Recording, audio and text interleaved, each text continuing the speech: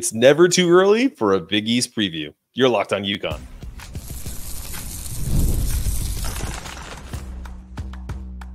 You are Locked On UConn, your daily podcast on the UConn Huskies, part of the Locked On Podcast Network, your team every day.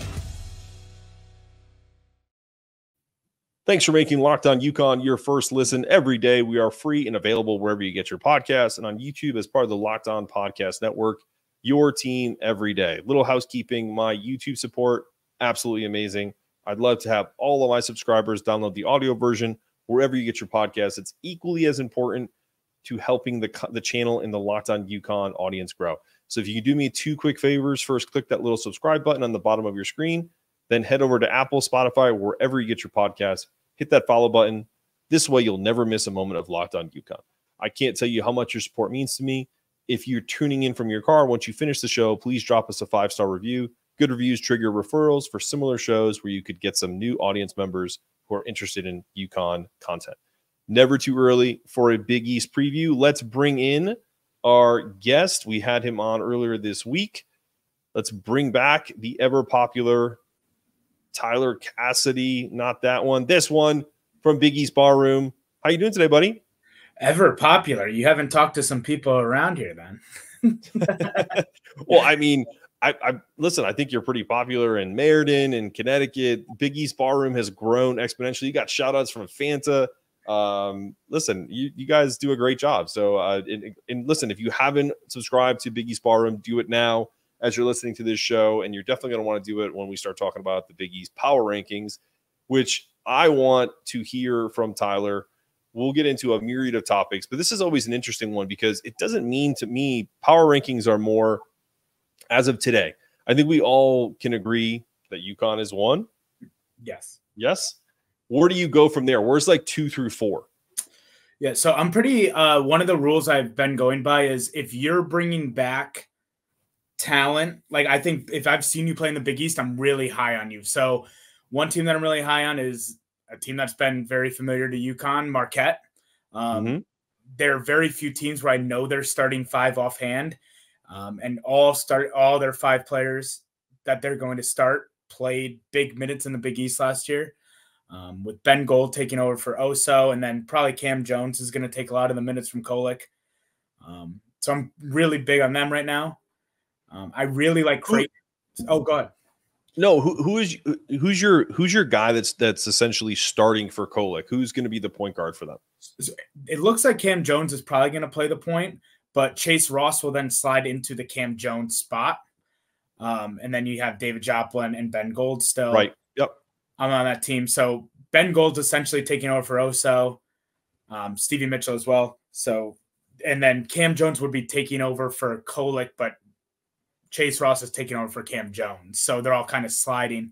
I think it's fair to say after Kolek is such a traditional point guard, putting Cam Jones with the ball in his hand all the time might be a little bit of a leap, but Cam Jones is really, really good. And I'm excited to see what he does with it now being his team, really. Yeah. Do you, that's interesting. Do you think the loss of Oso is really going to hurt them more or less than Tyler Kolek? I think Tyler Kolek was the most impactful player in the Big East last year. I think the offense without him looks so much different than the offense with him. I think that Ben Gold offers some things that Oso didn't, where he can shoot the 3 a little bit. He's not nearly the playmaker or passer Oso is, but I think, they'll figure out some strengths with Ben Gold. I think the loss of Kolek is going to be tremendous. I'm not saying Cam Jones can rise to that passing wise, at least, but Cam Jones can score 25 a game. Okay. Who's next on that list? So if you have Marquette at 2, I would say the next, we don't have to get it as in depth, but the 3, 4, 5 that are going to potentially push Marquette, that are potentially going to be pushing UConn and are going to make some noise in the Big East, because I feel like we hope that the Big East is going to get at least 5 bids next year in the NCAA tournament. So we're talking 5 and above NCAA tournament teams. What are your thoughts there? I have Creighton, Xavier, and then either St. John's or Providence. After, I think again, that if we're going to go by my rule of returning players, Creighton returns two of their best players, and Kalkbrenner and Stephen Ashworth. While St. John's isn't returning a ton of players, I've seen Kadari Richmond do it in the Big East. Mm-hmm. Xavier brings back Davion McKnight, Jerome Hunter, and Zach Fremantle. And so those are the teams. And Providence, Providence has been pesky, and I think Kim English is a really, really good coach. And you bring back Bryce Hopkins, who might be the Big East player of the preseason player of the year. No, I don't disagree there. I think that Providence team was struggling to find kind of a third guy, and I know that they were pretty busy in the transfer portal. I know I'm kind of giving away the next segment. So, do you think St. John's has enough? I know they got probably the most impactful transfer portal guy, if you're talking about combo guards or guards in general, and Kadari Richmond. What do you think that team looks like this year in terms of their ceiling, their floor? Yeah, so I think their floor would probably, you're looking at a team like they were last year, a team that misses out on the tournament, but is closer to a bubble team. I think their ceiling is they could be a second weekend team in the tournament. I think when you bring in a player like Devion Smith and Kadari Richmond as their backcourt, my fear is the same as it was last year, that Rick Pitino gets a bunch of transfers in, ends up not liking his players like he didn't last year at certain times, and they can't get them all to play connected defense because there's no reason to think that that's going to happen. And they're, fighting 500 in the Big East, and they're fighting like, anything to try to be a tournament team. So that's my worry with them. I'm also one of the biggest Rick Pitino haters in the world. So I don't believe in what he's doing. So, but Kadari Richmond and Devion Smith is a really good backcourt. It probably is the best backcourt in the Big East. Yeah, what's that line? Jaws is my favorite movie of all time. Just when you thought it was safe to go back in the water, when Kadari was in the transfer portal, I was like, thank God I'll never get to see him play again for UConn. And then it was like, oh, St. John's, cool. Yeah. It's like, oh, geez. Yeah. Sounds awesome. I mean, that dude lights up when he sees UConn. So 25 in a row his sophomore year, and against UConn, it was crazy. In the game that they beat them, when Klingon got hurt, I did a whole thing on that this year. It was 26 points, 8 rebounds, 7 assists, 4 steals. It was something stupid. It was like the dumbest line ever. Yep. So well above what he normally does. So that's a huge coup for Rick Pitino. Well, we're gonna kind of dive into old Ricky Boy and maybe some tampering and the transfer portal recap, including some of UConn players. I'd love to hear Tyler's thoughts on the transfer portal, how well UConn did in the transfer portal, coming up after this. Passion, drive, and patience. The formula for any winning championship is also what keeps your ride or die alive. eBay Motors has everything you need to maintain your vehicle and level it up to peak performance. Superchargers, roof racks, exhaust kits, LED headlights, and more. Whether you're into speed, power, or style, eBay Motors has you covered. With over 122 million parts for your number one ride or die, you'll always find exactly what you're looking for. And with eBay Fit, your part is guaranteed to fit your ride every time, or your money back. Because with eBay Motors, you're burning rubber, not cash. With all the parts you need at the prices you want, it's easy to make your car the MVP, bring home huge wins, keep your ride or die alive at ebaymotors.com. Eligible items only, exclusions apply. eBay guaranteed fit, only available to U.S. customers. Hey everyone, right now I'm in week 2 of my wellness journey, and I can say I feel fantastic. Do you know that the secrets of fueling the world's best athletes can also supercharge the rest of us mere mortals? Take Cam Spencer, for example. He's all about dialing in his wellness, reducing inflammation, and eating foods that fuel his body. All thanks to one of Connecticut's top wellness brands, the Feel Good Lab. Here's what Cam has to say. I chose to partner with the Feel Good Lab because I wanted to elevate my performance, improve my health, and become more educated on my nutrition. Since we started working together, all of these goals have been reached. Now I'm just implementing the strategies that Ryan laid out for me, and I'll continue to find new ways to get better with the Feel Good team, and I'm very grateful for our partnership. That's exactly why I chose to team with Ryan in the Feel Good Lab. They offer plant-based pain relief, top quality supplements, and in-home diagnostic tests to pinpoint foods that trigger inflammation in your body. They also are an official partner of UConn basketball. and now a major sponsor of Locked On UConn. I'm on week 2 of my wellness journey, and so far I feel fantastic. Ready to join me on this journey? Use code CAMSPENCER, CAMSPENCR, to get 12% off your order and support 10% donation to Bleeding Blue for Good. Come join me and all the current and former UConn family on a proactive journey to health and wellness. Okay, we're back. Transfer portal recap for the Big East preview here on Locked On UConn. Let's do UConn first. What were your initial thoughts? I think Aiden Mahaney was a big get for UConn, a combo guard that averaged 13, 14 points a game. Efficiency wise, he fell off a little bit, but I think that was because St. Mary's relied on him late in the shot clock a lot. They have a slow style offense like UConn does. But Terrace Reed Jr., aka Big Hoss, what are your thoughts about Terrace Reed? It seems like, a more traditional 5 than Samson is. Gives you a little bit more size at that 5 position. I think they're going to probably give Samson maybe the nod to start off the bat, and then maybe Terrace Reed comes in there. I'm huge on Mahaney because I'd watched a few of the preseason tournaments.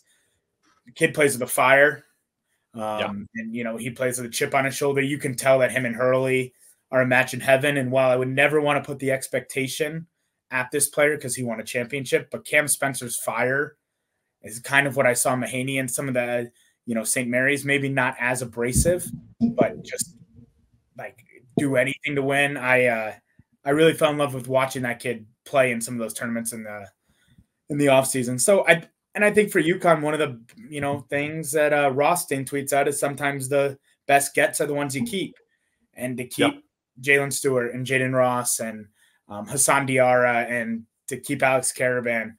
I mean, you're returning. You're missing a lot of the big players, that are not coming back, but you're returning a lot of the heart, or a lot of the pieces of that championship team. So, contributors, and you don't want to build a team through the portal. That's what I think UConn's done so well. You don't want to have 8 portal players. You want to have 2 or 3. You want to have Tristan Newton and Cam Spencer, and then have 9 players that are, have committed to UConn from the beginning. I think UConn has it right. UConn, Marquette, and Creighton, I think, have it really right on bringing 2 or 3 players, but you build it from the bottom. Do you think some coaches get caught up in the transfer portal where they just kind of want to wash their hands of a bad situation versus there's a great Mike Tomlin quote where it's like, he talks about how a coach just says, well, I can't win with that player. He's like, what do you mean? You're a coach. Coach is coach. If you can't win that player, that's on you. That's not on the player. You're the coach. And I feel like that is a lot of what we see in college basketball, where is like, guys, listen, it's twofold. The players do want to transfer because they see more money, more opportunity. I get all that. But coaches also send kids packing. It's like there's no and they used to back in the day when there was no transfer, portal. Right. So, but I also feel like you're right. I think there's a formula to this. I think UConn has pretty much found that formula, and you could definitely put Marquette and Creighton in that mix as well. But then, listen, there are mitigating circumstances. Sometimes you truly do have to go in the portal, whether it's injury, whether it's, it's not all nefarious. But one thing that is nefarious is tampering. And to bring up your guy, your best buddy, Rick Pitino, who was at the track earlier in the week talking about how Dan Hurley is not going to the pros. So we appreciate his insight there. But one thing that I don't appreciate, and I don't think coaches appreciate, is tampering. And he's done it pretty much since he came back to the Big East. As soon as Kadari Richmond got the word was St. John's, I was just like, this felt gross. Do you think there should be a rule about that? Like in terms of interconference transfer? Portal combat, if you will?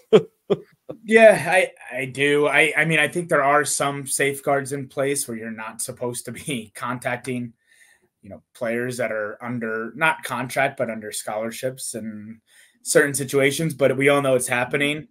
You would have to do stiff penalties for when it happens and show that we mean business with it. I will say, and I want to be so clear on record that I don't like Rick Pitino, but I think every coach is in some way tampering or not. Sure. You know, if you read some of the stuff about Cam Spencer, Ed Cooley seems to be the one who got him to get out of his scholarship at Rutgers. And that's just a small example. It seems like, Pitino got Cliff Morier to come out of his Rutgers scholarship too. I think that almost everybody's doing it, and to the point where it's almost, if you're not cheating, you're not trying. If the NCAA is serious about wanting to stop tampering, enforce it. If they're not serious, just take all the rules away. But don't do this gray area where you're not supposed to do that. Haha, just kidding. We know you're doing it, and we're just not going to stop you. Yeah, I think it has to be egregious. I think there's, back in the day, everyone had a bag man. Now the bag man is, they say, Rick Pitino says, Tyler, I know you hate me, but I'll give you like 10 grand if you can go tell Mark that I will give him more money if he comes to St. John's. And so that third party, goes and gets the job done. So I think that's where we're at with the transfer portal. And unfortunately, I know way too much about NIL. I don't ever want to talk about NIL in that respect again, because the silliness of that is ridiculous. Talk to me about Providence. I like what they've done in the transfer portal. I think they brought in 5 guys. But I also feel like because we talked about them and getting Bryce Hopkins back, they lose Devin Carr, they lose Odoro, but they do have a great young coach in Kim English. I feel like they're going to be in the upper echelon of the league. And what I mean by that is top 5. Do you have them there? Do you think because of the transfer portal and because of Kim English and some of the strides he made as a coach last year that they could potentially be in that upper echelon of the Big East? Yeah, I have Providence probably around that 5 or 6 mark right now. Again, bringing in Bryce Hopkins, I got to see what he's like. You tear an ACL, but luckily he's young enough where it shouldn't really hamper him too much. You're going to bring Jaden Pierre back to run the point on that team. And then you bring in Bensley Joseph, who I believe is from Miami. Chris, I'm not going to say it right. Sandro, Jabri, and Wesley Cardette. They brought in some shooters. And I think after watching them last year, it was clear that they needed some shooting. And I think Kim English kind of went out there and said, this is what I need. I think Kim English is going to be, and this was good for the rivalry, I think he is going to be Dan Hurley's biggest nemesis over the next 10 years, or as long as Hurley wants to be at UConn, because he's recruiting in the same market and he's got that same intensity to him where I think his players are going to buy in almost similarly to what Hurley's players are. I have Kim English as the next superstar in the Big East. And I think it's really good. I know people want to put Pitino against him, but Pitino's older. I think Kim English is going to start they're going to start going a little bit tit for tat. And we'll see. Providence doesn't like to be little brother for long, and they love to run their mouths, Providence. So it's very true. Everything you're saying is true. And I think the toughest thing for UConn, Twitter for UConn fans, is when Providence has a coach that we like. Because Kim English is very likable, and I think he says all the right things. He's a different personality than Dan Hurley, but I do love his in-game persona. I think his players love him. That Providence team did remind me of an early Dan Hurley team that was like a grinder but couldn't shoot, but would try to kind of outmuscle you. So if they do get some shooting, if they do get some guys who can really kind of stick it, it'll be interesting to see kind of the next kind of progression of him as a coach. Well, let's take a break and come back and talk about potential surprises for the 24-25 Big East season coming up after this. All right, we're back with Tyler Cassidy of BigEASTBarroom. Go check out his podcast on Apple, Spotify, wherever you get your podcast. Check them out. They do a great job. The ever popular, as we called him at the beginning of the program, Tyler Cassidy. Tell me about some teams that surprised. Do you think DePaul is going to be continuing in the cellar of the Big East? And also, do you think them and Georgetown and even Villanova, which is a pretty sad state of affairs to have them in the bottom of the league, do you think that those teams, their success is even more important to the league than UConn's, Creighton's, and Marquette's?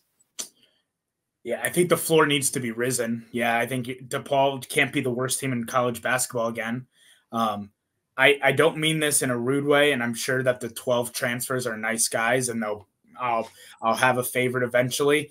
I have no reason to believe that DePaul is going to win a game in the Big East this year. Really?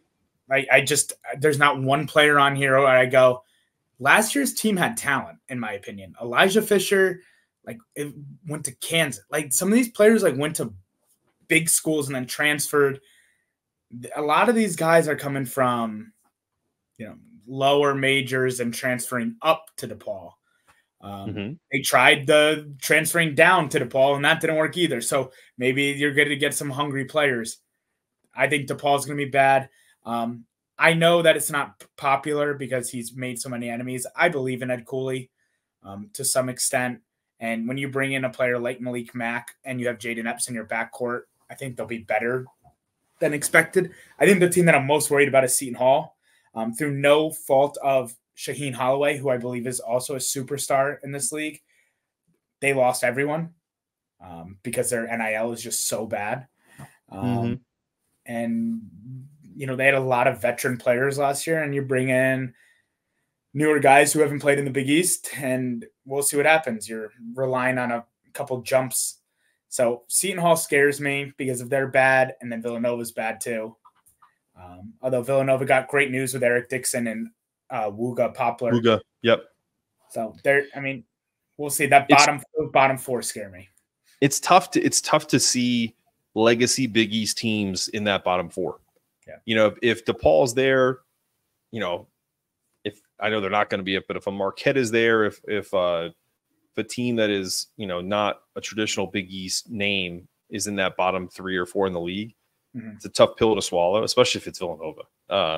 And Seton Hall is definitely one because, like you mentioned, Shaheen Holloway is a great story from St. Peter's, alum, great college player, had a really tough, gritty team last year. They definitely should have made the NCAA tournament. So it just feels like an injustice, right, that they weren't in, and also that he lost a bunch of players. So that's a tough one for me. And also at the hand of Tricky Ricky. But your favorite. The one thing I will say about DePaul, and this is through absolutely zero research, but I will tell you, having covered mid-major basketball, and if you bring in a bunch of hungry mid-major players to play a cohesive unit style basketball, it beats guys who are just coming in to get a check, that like a kid that transferred in, like Elijah Fisher from Kansas. Yeah.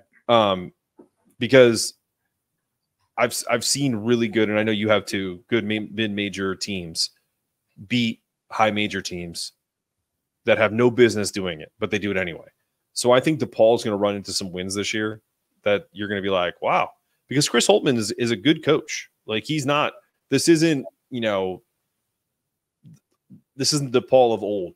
Let's just put it that way. So, and I can't believe I'm sticking up for DePaul on a Locked On UConn podcast, but I do disagree to a small extent that because they brought in guys, I think again, 12 transfers is rough. Trust me, I get it. And it's no one's gonna be like, yeah, Mark, you're so right. DePaul's gonna be awesome this year.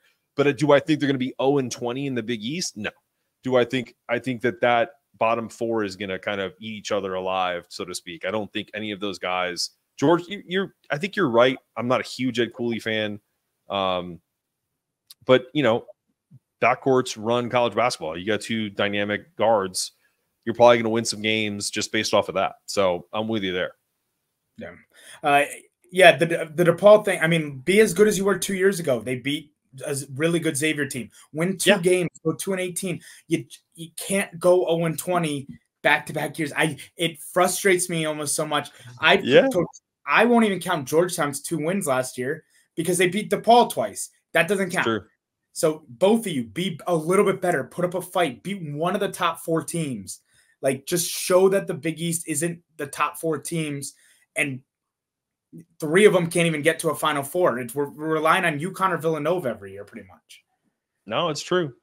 Well, Are you watching Fox Sports or ESPN on your TV all day? Have to turn down the volume with all that shouting? Make the switch to Locked On Sports Today, a free 24/7 sports streaming channel program for you every day to bring you the biggest stories without all the screaming. Locked On Sports Today brings you can't-miss analysis, opinions, and news streaming 24/7 on your YouTube and free Amazon Fire TV channels app, part of the Locked On Podcast Network, your team every day. Before we close out the show, Tyler, the top 3 teams, you have UConn, Marquette, Creighton. Is that correct? That was what I would go to right now. Okay. What's UConn's floor? What's UConn's ceiling? Floor? National championship ceiling. Floor is a upset in the tournament. I think at this point, UConn is only being based on their tournament success. Right. I think for me, I'm with you there. I have national championship, and I think it's Final Four or bust, but I could see them. It's so the NCAA tournament, and they made it look so easy. If they lose in the Elite Eight or Sweet 16, no one's going to go cry for us anywhere. What about Marquette? Marquette, Final Four is my ceiling if everything goes right. I guess I could see a world where they are closer to the bubble. I think they're a little bit more boom and bust than any team because I believe that they're replacing a lot, but I still think that they have the talent to be really good. But I think they have a lot of boom or bust potential there. Do you feel the same way about Creighton? Is it about the No, same? Because I think Kalkbrenner is such a steadying presence, whether you like him or not. Defensively, they're going to be good next year, I can promise you. And offensively, they're going to rely on Ashworth and Kalkbrenner to run the pick and roll. So I think they're going to win 13 or 14 games in the Big East next year. Okay. Last one, because it's a legacy team. Villanova. What's their Big East record next year? 8-12. Ooh, it might be generous. It might be, but I really like Eric Dixon. I think Eric Dixon is one of the best players in the Big East. People really like Wooga. So maybe you could see it a little bit, but I don't even know who's going to play guard for them. And I follow this, so I have no idea. No, it's so true. This goes back to the Dan Hurley conversation from earlier in the week. But did you see that Jay Wright was in the mix for a stealth LA Lakers candidate? That's pretty hysterical. That's Big East barroom right there, man. That's a topic. I think the Lakers were saying, Dan, if you don't make up your mind, we're going to make up some more rumors. I think they really wanted Dan to make up his mind. I think you're right, man.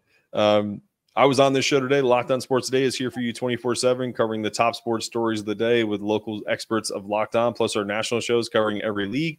Find Locked On Sports Today now and available on the free Fire TV channels app. That's Locked On Sports 24/7 streaming on YouTube. Also available on Amazon Fire TV in the free Amazon Fire TV channels app. Look, this has been another episode of Locked On UConn. For Tyler Cassidy of Big East Barroom, I'm your host, Mark Zanetto, asking you to stay locked in, stay connected, make sure your toughness meter is always rising. And as always, go Huskies.